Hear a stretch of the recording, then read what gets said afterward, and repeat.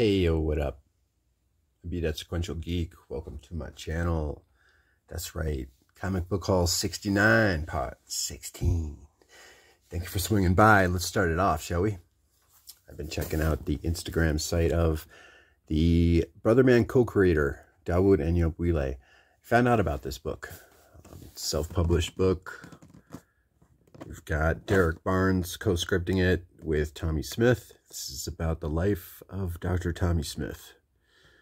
Victory stand, raising my fist for justice. Haven't read it yet. The feel of this material, the cover, it's almost like, how do I describe it? I don't know, what do you call it? Book cover suede? It's real soft. It's nice. The ink, I don't know if it's intentional, but you can slightly feel it. You know, it looks like this would be embossed, but it's not. It's cool. Production design here. So who are we talking about? Mr. Tommie Smith. We're talking about somebody that should have been front and center past 10 years with all this woke nonsense, but it's nonsense. It's supposed to divide us. This is the real story right here. Victory, Mexico City, 1968. Tommie Smith raises his arms in triumph as he hits the tape in the final of the 200 meters, winning the gold medal and setting a world record. Wow. 1968, people. Yeah, the writer Guy A. Sims and his brother David Sims, who later changed his name to Dawud Anyabwile.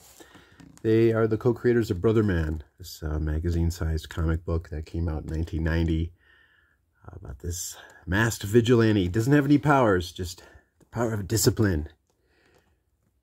And the will to help his fellow man in this fictional city, big city. This guy's like a lawyer during the day, superhero at night. African-American superhero. I don't know if I would say African-American. It's like a fictional world. I think everyone is black in that world, or at least in big city. Dawud Anyabwile did the art, and gotta say, the guy's pretty down to earth. He's actually replied to some of my comments on Instagram. Really nice person. I suggest dropping by, saying hi. Let him know you saw this book, and let him know what you think of it. Yeah, some people have compared his artwork to being influenced by street art. I don't know about that. But it says here, first printing. All rights reserved. First edition. Copyright by Tommie Smith. Derrick Barnes. Illustrations. Copyright 2022 by Big City Entertainment. Yeah.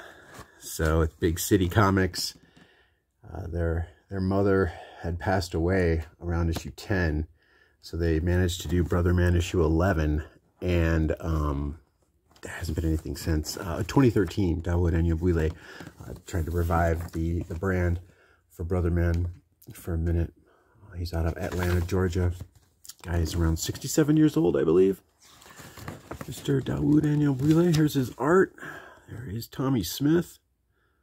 1968 Mexico City Olympics. And this goes over about his life. People standing up to oppression. This guy had a lot going on growing up. Showing him growing up on a farm, winning races.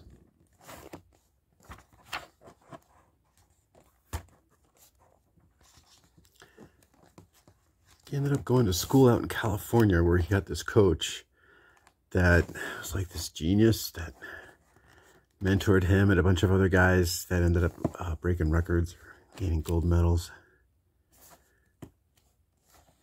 Here he is winning his first race.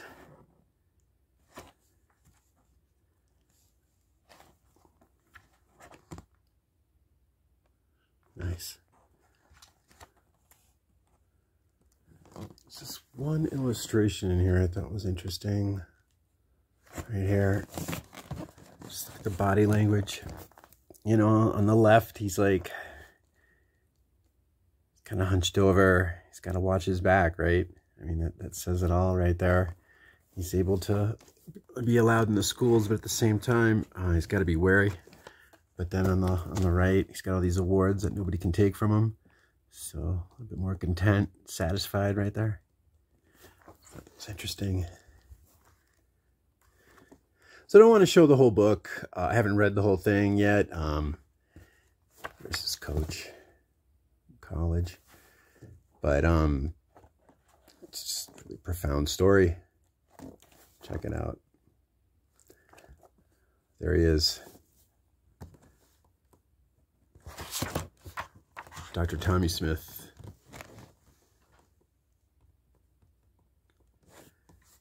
Mexico City, 1968. Tommie Smith and teammate John Carlos raised their fists to protest racial injustice in the United States as the national anthem is played at the medal ceremony. Their protest led to expulsion from the games and lifelong exclusion from athletic competition, but is remembered as a moment of towering courage that inspired generations of athletes and activists to stand for change.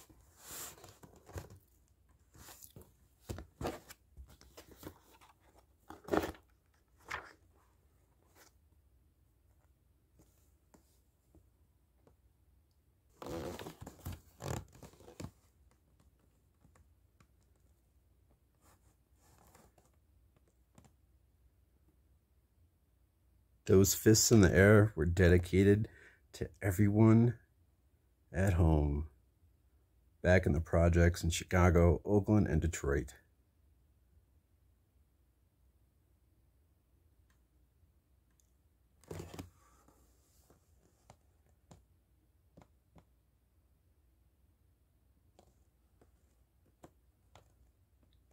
We had to be seen because we were not being heard.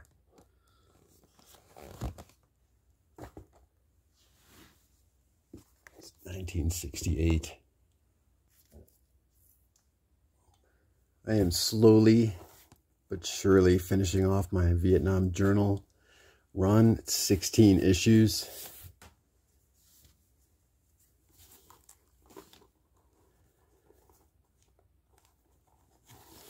Story takes place in 1967, although printed in 1987. Around the same time. What else happened around the same time? Well, a few years later, 1971, this here is a reprint from 1992 of The House of Secrets, number 92. That originally came out in 1971, written by Len Wein, with art by Bernie Wrightson. That is the June-July issue of House of Secrets. First appearance of Swamp Thing. Newsstand edition. Yeah. I got to go stop by Mr. Anyabwile's Instagram site. Tell him what you think of the book. Yeah, he's presently in Atlanta, Georgia. Let's move ahead with a little bit more Swamp Thing. Look at that cover. Gorgeous. Swamp Thing number 4. These all came out to $4 each. Just want to show off this run that I just finished. It's the Ian Miller covers that I really bought them all for. But this story right here is by Doug Wheeler. This whole story arc is going to be by Doug Wheeler. It lasted until issue 109. So that's basically what I'm covering is the last story arc of Doug Wheeler on the Swamp Thing in 1991. It's a Matt Wagner cover painting of Abigail Cable and Swamp Thing.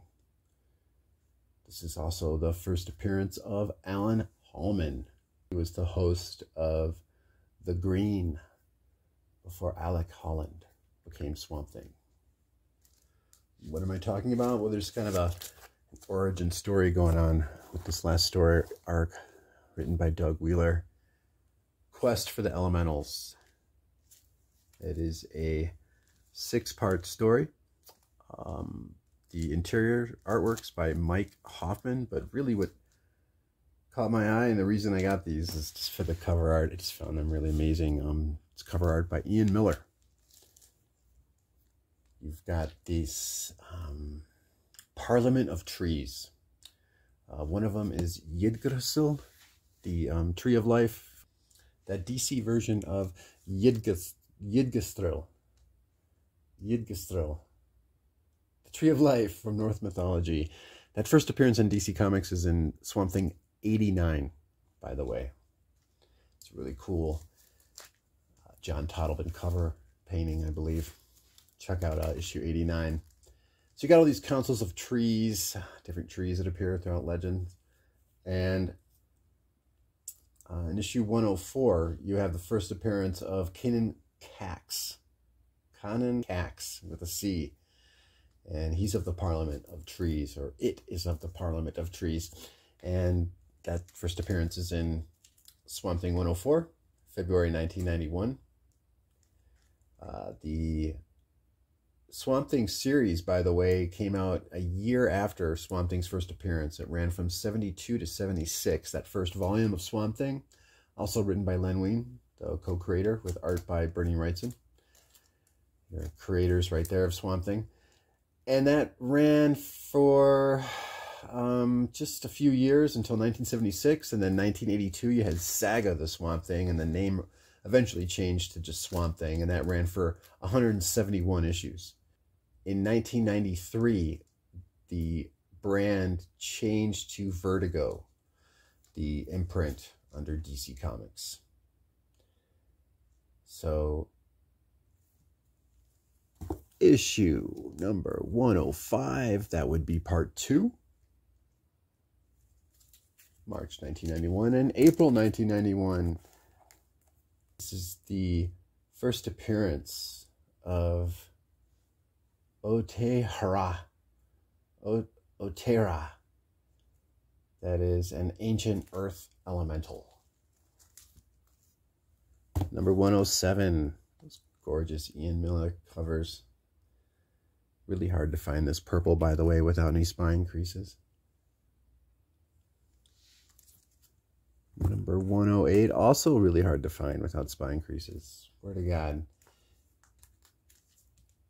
And number 109, look at that gorgeous work right here.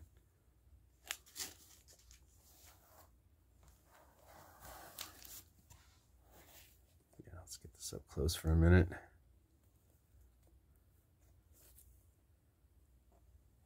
Look at that. It's just, you know, I think Swamp Thing in general has some of the highest caliber artwork as far as covers go. Just covers alone. I'm not excluding the interior artwork. I just haven't read much Swamp Thing, so I haven't read much DC in general. But from what I've noticed, just these Swamp Thing covers alone throughout the volumes, just been very eye-grasping. Make me want to spend my money. And then the last issue, issue 110, has got a painting cover by John Higgins. It's out of August 1991, and the writer changes to Nancy A. Collins with Tom Mandrake doing the interior artwork. Next up, I got a bunch of newsstand comics from just a couple of sellers on eBay. Feel real fortunate to find these because I'm such a newsstand geek. In my opinion, you know, I'm all about collect what you like, invest in what you know, try to get those to overlap as much as possible. My point is you know, you're going to buy a comic, definitely from the 21st century, buy it in newsstand. If you don't buy a newsstand, don't expect to be able to sell it. Or at least don't even expect to break even if it's a direct edition. You better make sure that baby is super near mint condition, in my opinion. I've got concerns about reselling my stuff, so I get picky about condition. I get picky about whether it's newsstand or not. I get picky about the era that I buy it in versus the condition, versus whether it's newsstand, versus whether it's iconic or classic, versus whether... Then you get into whether it's a key or not. Then you get into the regular YouTube jargon. But, yeah, When something's from the 21st century like this is from 2005. Yeah, man, definitely get something like that at a newsstand. Make sure it's like this, at least VF. I'm not seeing any spine creases, so I'm psyched. And why did I get this one? Because they didn't have any earlier issues of Aranya. First of all, a newsstand that I found online from any seller. And the ones that I did find that were earlier were just too beat up, too many spine ticks. Trying to get something at least VF condition as close as possible in a newsstand. So, and also just this cover looks iconic. You know, she's there with your major brand right there, Spider-Man. So it makes it easier to sell in that sense. Makes it more identifiable.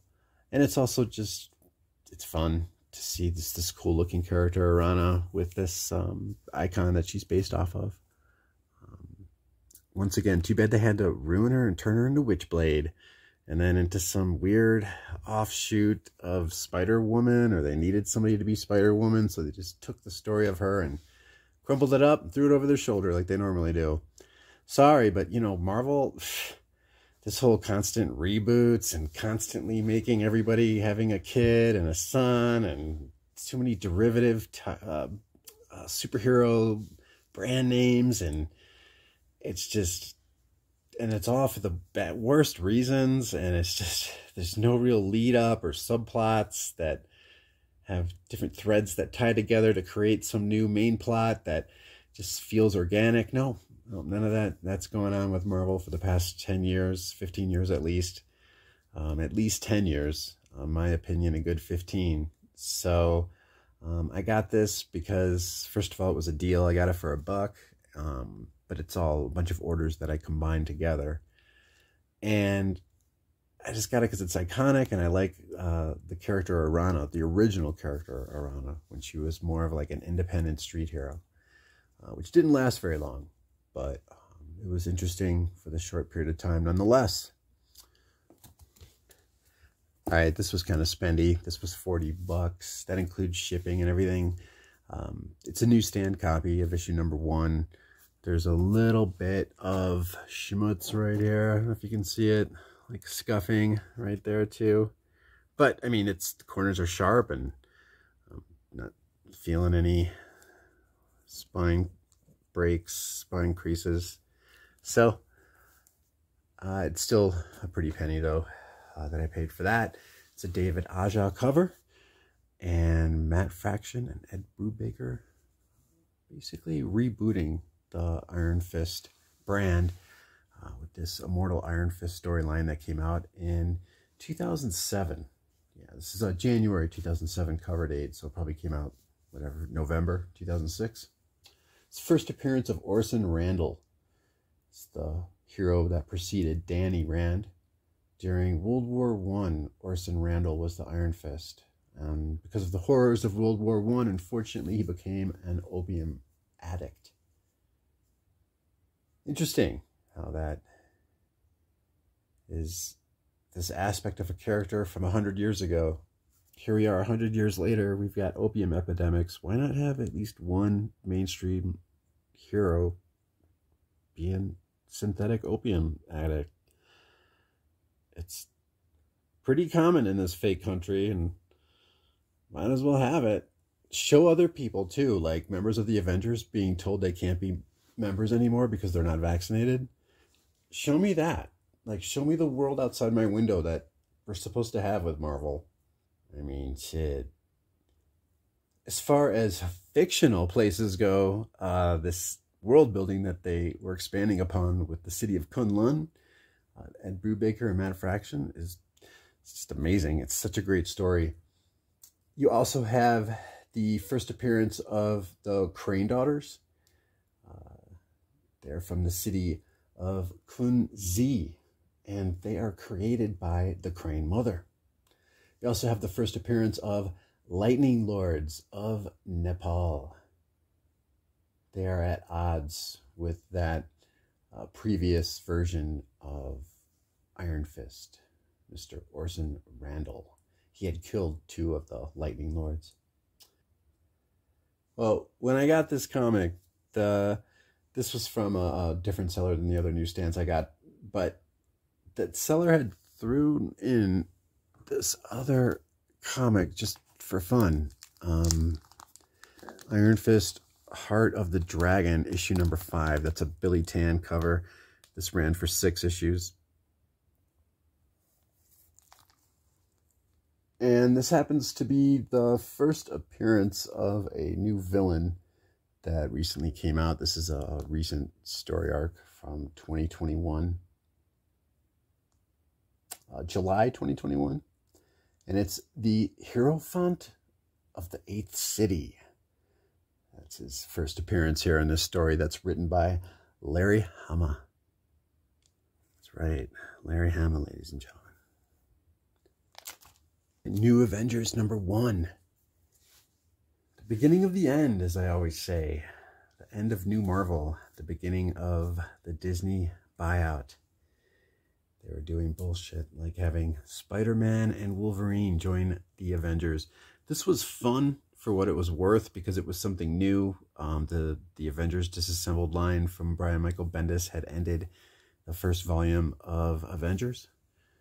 With issue 503, I think it was. Then Avengers Finale, which is like Avengers 504 unofficially. And then they rebooted the title to this new Avengers here. They were starting to hint at, like, who's a Skrull, which one of these people could be a Skrull, and that started to happen. And then they started having another story arc alluding to the history of the Sentry, which really made no sense long-term because I kept hearing about all these other different versions of the Sentry's history. So that really made no sense. Once again, all this new stuff that's happening with Marvel from around 2005, 2006 and onward that have no lasting consequences. Interesting ideas, great artwork. I mean, David Finch did the art initially, and then you had Steve McNiven come in, especially for that Sentry story arc, which was amazing. But god damn, no substance. Lacking the substance, lots of decompressed storylines. Another thing that made no sense, here's another newsstand copy of issue 10 of New Avengers. This is the last part of the Sentry story arc. That was from issues 8, 9, and 10. And then you had the first appearance of Ronin with issue 11. Don't have that. That thing in newsstand is like anywhere from $60 to $90 in like high grade. I got these because they're the beginning of the variant cover craze, the variant cover push. I wouldn't say it craze. The variant cover hype. You know, it was messed up because it was great to buy the variant covers. It was fun because it made you feel like you're a part of something special. Like there was something new that was going on with the Sentry. There was something new going on with Spider-Man and Wolverine joining the Avengers. You had these subplots that were coming together to be a story with Secret Invasion. There was a subplot in here that went nowhere, though, where Tony Stark, at the end of this story, where he's with the Illuminati, they first appeared in issue 7 of this new Avengers run. He's telling them about what happened when they were in the Savage Land, but he excludes telling them about their encounter with S.H.I.E.L.D. and how S.H.I.E.L.D. was, I think they were mining vibranium in the Savage Land. And if I understand correctly, somebody help me out with this. Is vibranium, it's not supposed to be found in the Savage Land. I thought it was only in Wakanda. I don't know. I don't know yet about that. Somebody give me some feedback on that. Was vibranium supposed to be found in the Savage Land? And if not, whatever happened to that story? With Tony Stark not telling anyone that they encountered S.H.I.E.L.D. mining vibranium from the Savage Land. What happened to that? Nothing happened with that. Because that's how Marvel runs things. So, like, I don't want to cut down New Avengers, but it's just where all this went to, what all this led to, the letdown, that's what irks me. The stories themselves, if you just want to read something, buy it used. Buy the trade paperback used. Do not buy this stuff new, because it'll be like real interesting and the art will be fun and the concepts of seeing Spider-Man and Wolverine joining this new team of the Avengers, all that's fun and you're learning about somebody new, but then it's drawn out, it's decompressed, and where does it lead? Nowhere. It leads to nothing. Same thing with like Hawkeye becoming Ronin. or it was Echo, right? For a minute, that led nowhere. So Echo had the Ronin suit. So didn't lead to anything. She never used it again. It was just something to bait and switch, to tease people of some new character. Ronin even had an alternate cover when they had all these variant covers for the first issue of New Avengers, or like the first 6 or 7 issues of New Avengers. They had a variant cover, the special variant cover, and one of them was Ronin. I think it was issue 4, the Jim Chung cover. Okay, really cool looking cover, real cool image. Who's this mystery person, Ronin? Led to nothing. You know, I am going off, and I should, because it's like, God, too much praise with Marvel. And that's why I'm pissed, because this was the end. This was the last time I was into something really at Marvel, and it just, man, it's such a cool look, cool story, cool ideas. It went nowhere. So, yeah, this is the beginning of the end. But at the same time, the reason that they did the New Avengers was because they took a lot of the stuff that stuck, so to speak, with the Ultimates, with Straczynski's Spider-Man, with House of M. And then they, you know, took a few years with that, and then they said, okay, this is the stuff that's bringing back the old school collectors. This is the stuff that's working. This is the stuff that people are willing to put up with. Okay, boom, let's reboot everything and work with that for a minute while they push their Disney buyout, cross-brand identity recognition campaigns, having Spider-Man and Wolverine join the New Avengers, which is really all this type of stuff was. Annihilation was to put all the brands and to show all those characters under the same Marvel brand name. That was a successful example. That was how the New Avengers story should have been run, was how Annihilation was accomplished. Same thing with Secret Invasion. Yeah, Annihilation was really overlooked gem. Strange Brain Parts, as a matter of fact, just did a story about Annihilation. Just did his little mini documentary about it, FYI. But yeah, great ideas. One of them was this one-shot with New Avengers. And this is probably the last time I bought a comic over at Marvel. I really enjoyed. And this was just a one-shot story. This is one of my favorite covers. It's like a Gustav Klimt-esque type of design by Alex Maleev. Really gorgeous rendition of the Scarlet Witch. Cover date January 2007. Hawkeye is looking for Scarlet Witch, has an encounter with her while he's in Europe. Latveria just reminds me of one of those moments, those times traveling throughout Europe, where you are just minding your own business, and you have this, how do I put it,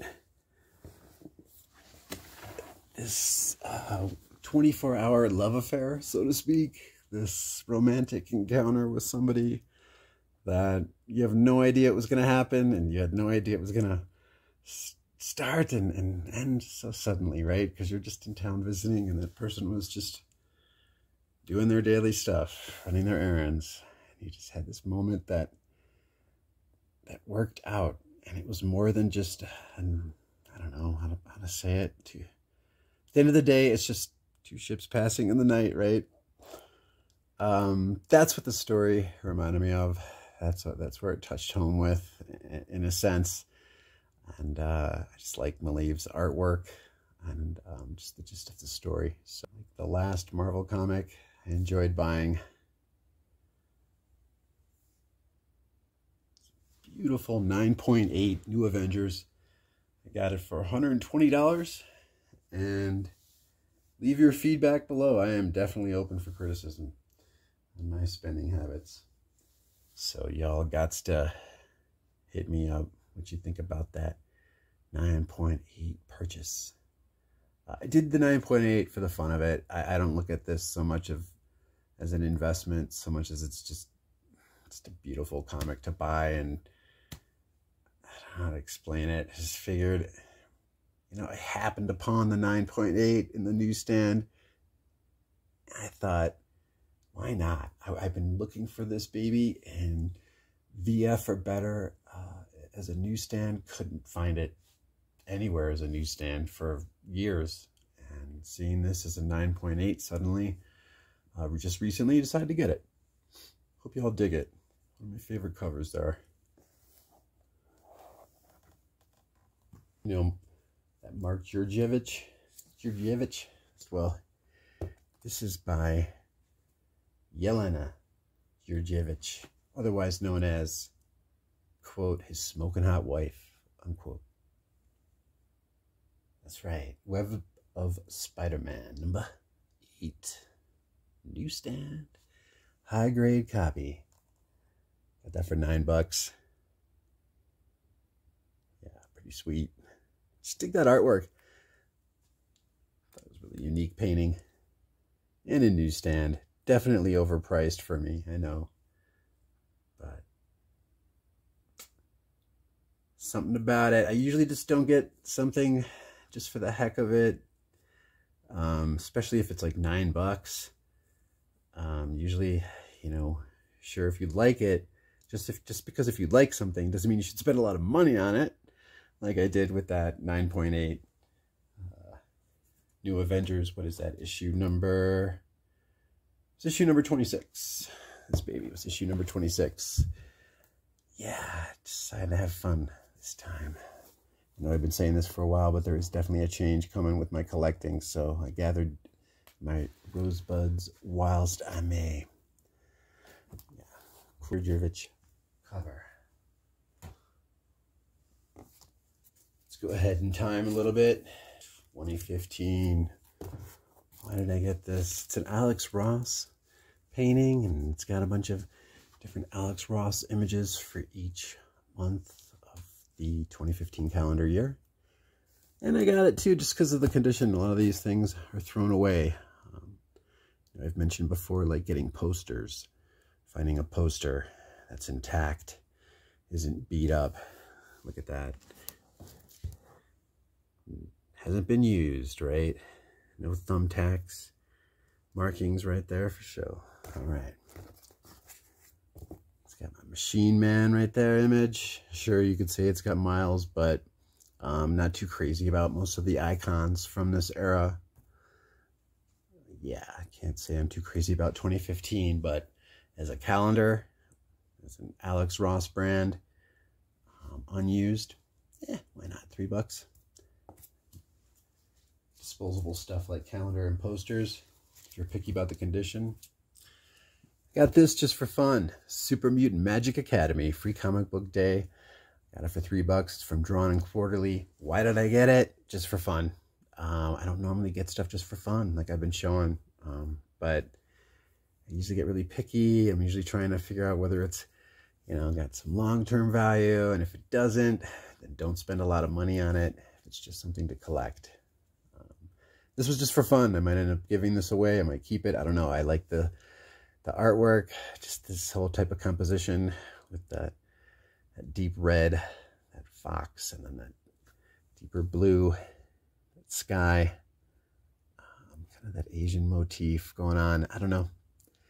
Super Mutant Magic Academy. The name sounds a little cliche, especially these days, but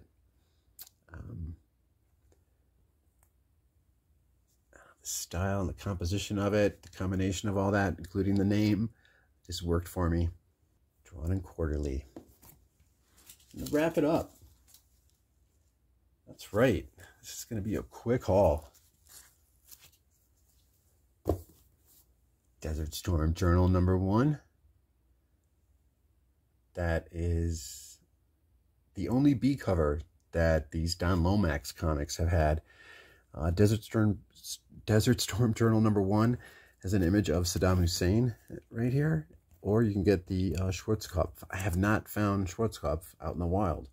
So I found one, gave it away, thought it was common. Haven't seen any, not in like VF that often. You can still find them. It's not that difficult online. But yeah, I got a couple copies of these to match my 2 copies of the Saddam Hussein. Desert Storm ran for 9 issues. I got a full run of that. I just was looking for the Schwarzkopf cover. So it's the only B cover of these Don Lomax comics. And then out of 2016, this really cool Garth Ennis book, War Stories, interior art by Thomas Ira. That cover is by Matt Martin. The reason I got this actually is nostalgia's sake. This was a total of $11, including shipping, actually, so a little pricey for nostalgia's sake, but I did it anyway.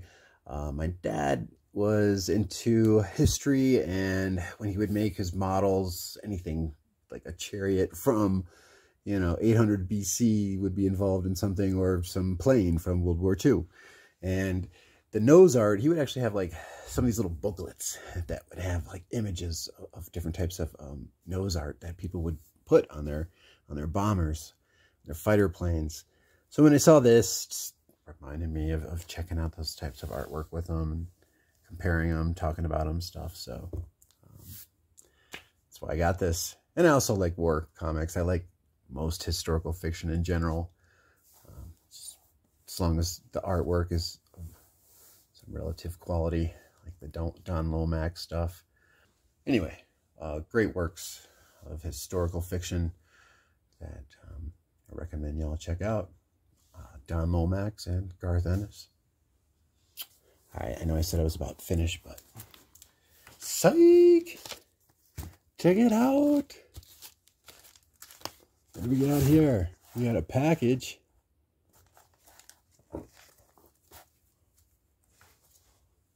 Try to keep that name covered.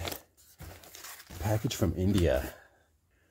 Vivek Goel. G-O-E-L, that's his name. He's the guy that runs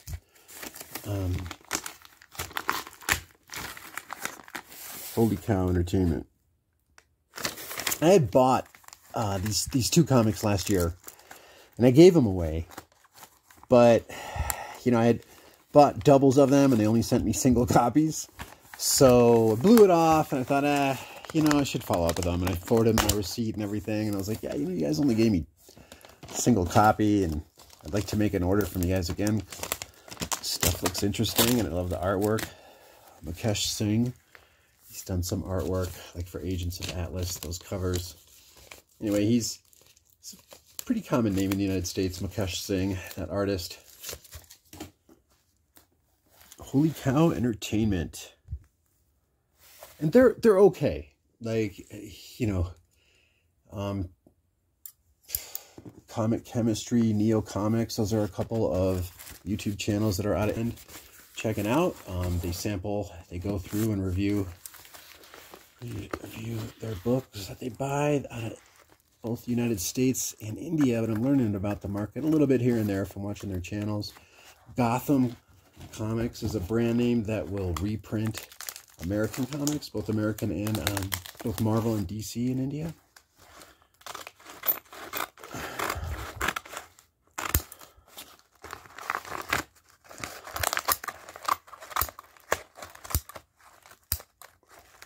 All right.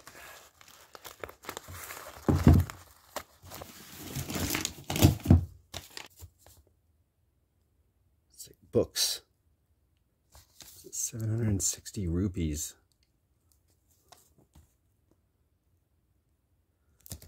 That's his signature, Mr. Goel. Vivek Goel.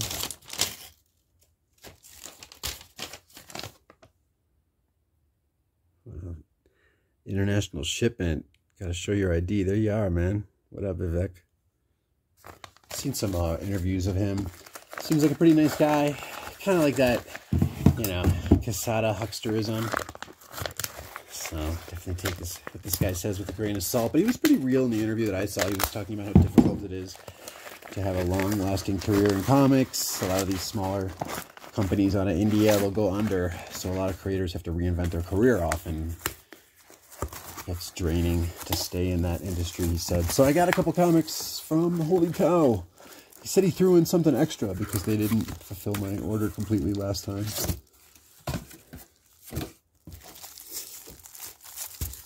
Whoa. Right, Showcase. I think that's an anthology. Showcase was one of the comics. Yeah, this was the other one. That amazing Mukesh Singh artwork. Ravanayan? I don't know. But I know that this is the last part of that series.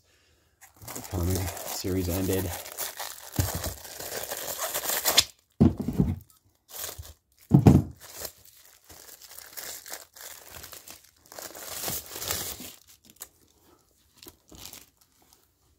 Alright, so we got ourselves the last part of Rava Nayan.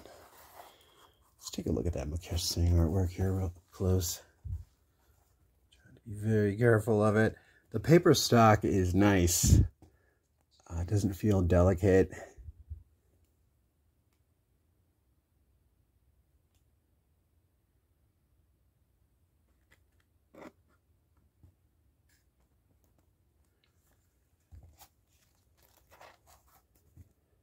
Yeah, high caliber artwork. Whoa.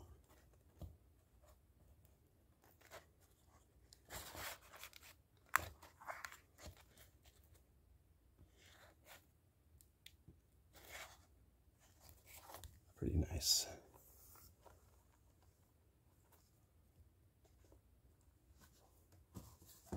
Threw in this. Actually, let me show. Oh, wow, look at this. The Skull Rosary. Beautiful artwork. Just stunning. Definitely eye-catching.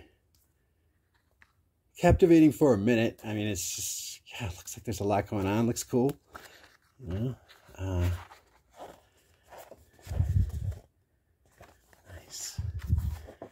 Aghoti, Agoti. I've heard other people, other comic book haul channels from India mention this title. They've gave it good reviews.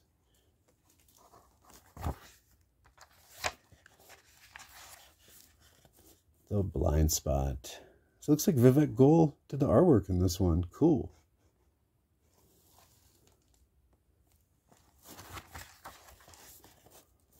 Black and white, right on.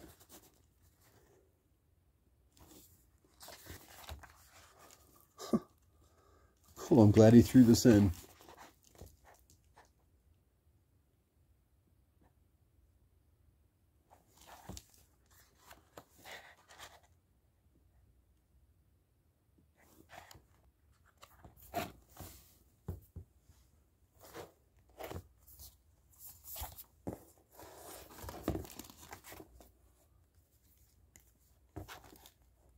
This cover right here is also by Mukesh Singh.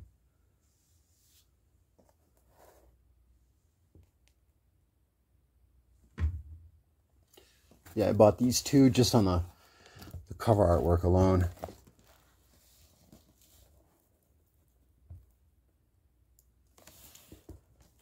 Nice. I am psyched I got these in. I gave these two babies away and got them back. I've been checking out Holy Cow's website. Doesn't look like there's been all that much stuff that they've been producing new lately. Hopefully things will get better now that the pandemic is supposedly subsiding. I don't know. Rejected, what? So right on, I'm psyched that I got this to read. These two, I'm just going to keep as just some really nice cover by pieces of artwork from Mukesh Singh. Thanks a lot, y'all, for checking out my comic book haul. The last Sunday evening of November 2022, comic book haul 16 of my mega haul, comic books haul 69.